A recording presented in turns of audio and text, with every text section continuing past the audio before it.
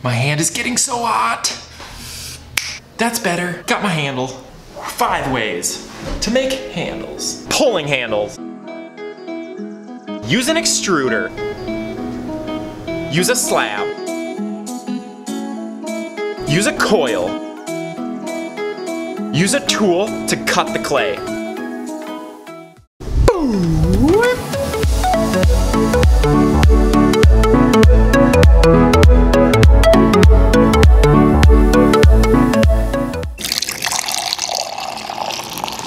What's up, guys? I'm Jonthepotter, and on this channel we explore what's possible with clay.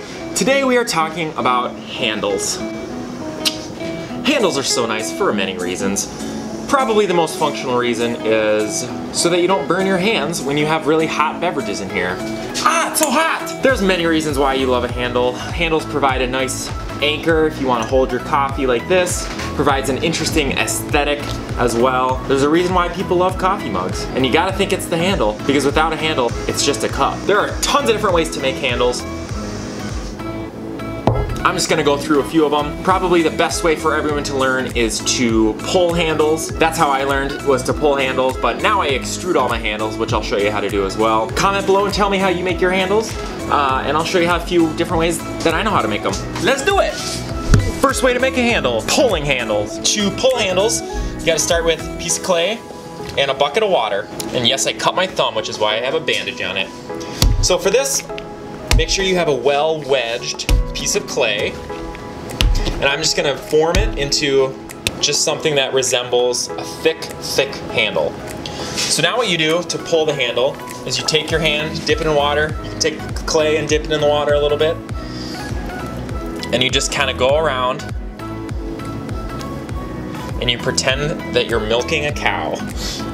Not really, actually. But just make sure you use that water and you just apply consistent, even pressure all the way around. And just focus on bringing that clay towards the end. So I like to just keep rotating it so that I don't get one side that's thicker than the other. And once you get better and more consistent at that, then it becomes really quick and easy. And then a lot of times you'll find that you get a lot of weight down here at the bottom. And so after you get the handle pretty much good, then I like to just pinch off that bottom.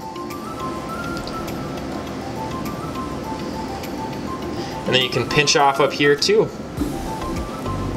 And there's a handle. And obviously that looked pretty quick and easy, and it just takes some time to get really good. And then you can go on to your next one. So just squeeze that clay from the top. Make sure you have a nice wet piece of clay and that your hands stay pretty wet. Just keep rotating it. If you don't rotate it, then you'll tend to like get a fatter part on one side. But if you rotate it, then it shouldn't be a problem. There we go, there's another handle. Boom. Second way to make a handle, use an extruder.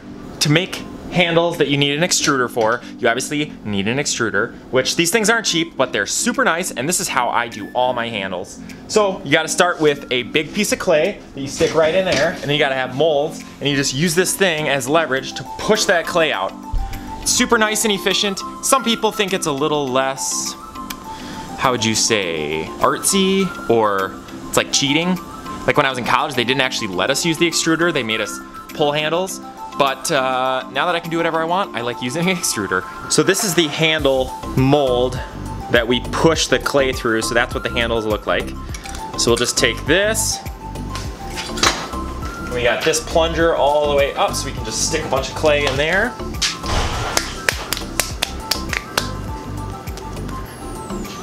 Clay. Stick this clay up there. Then we'll take this, got her on there, and then we just tighten this down. Then we take this thing, and we just move it so that we're actually pushing that clay right through there. So I should see There's the handle. There we go. And then we just lay that out and cut it into pieces and form it into a handle.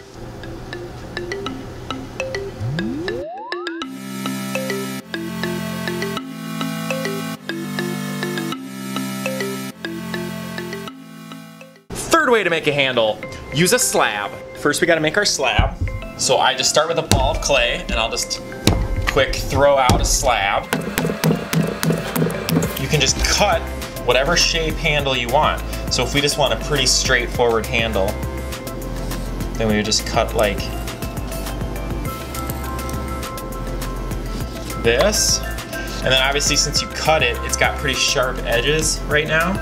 So then just take a sponge and just kind of wipe those edges so that it's not like a super sharp edge. And then form it into a handle. So the fun thing about this is you can literally do anything you want. Like that shape of handle is kind of stupid. Let's try like a little bit thinner one.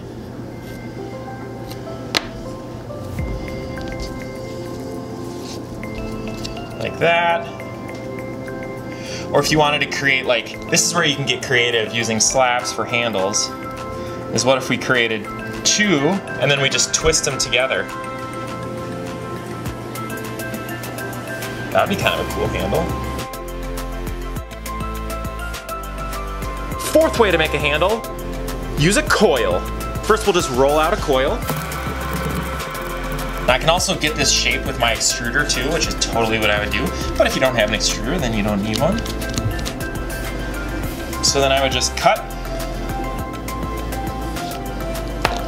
and make that into a handle. That'd be a good handle. And you can do the same thing with this one too, where you make two different ones. Take these and spiral them together to make a super cool, interesting handle. Probably wouldn't use it on a mug, but I'd maybe use it like on the ends of platters or some kind of like decorative piece. Fifth way to make a handle, use a tool to cut the clay. And I don't ever do this, but I know another potter that does this. This is how he makes all his handles. I'll show you how to do it, and you can experiment with it and try it out. We got our big piece of clay,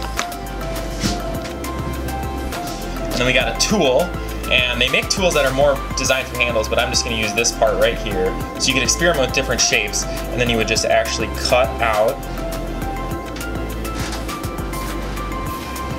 a chunk like that. And then just form that into a handle. And then I would obviously take a sponge and make that part a little smoother. So that's definitely not my favorite way, and I've only done this a few times, but yeah, if you experiment with different shaped tools, then you can have different shaped handles. There we go. So I would go through and make that a little smoother, take my sponge and make that so it's not quite so rough.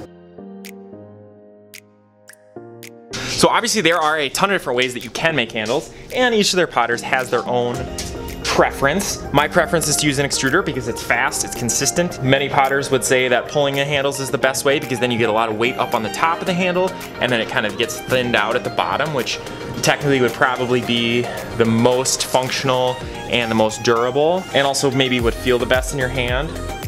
So then how you put the handle on the mug is pretty much the same no matter what method you use. So I'll just show you how we put some of those handles on, and you just use the same method. Here we go. To put the handles on, I always score on the mug where I'm gonna put the handle, and then I also score the handle as well.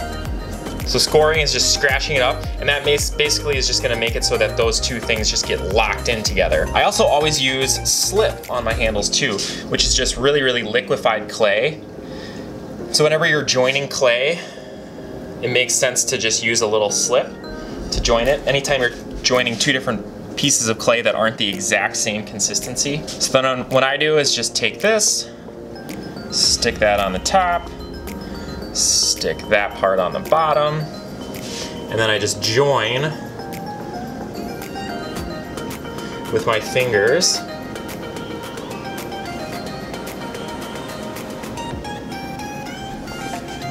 Just like that. And you got a perfectly good handle.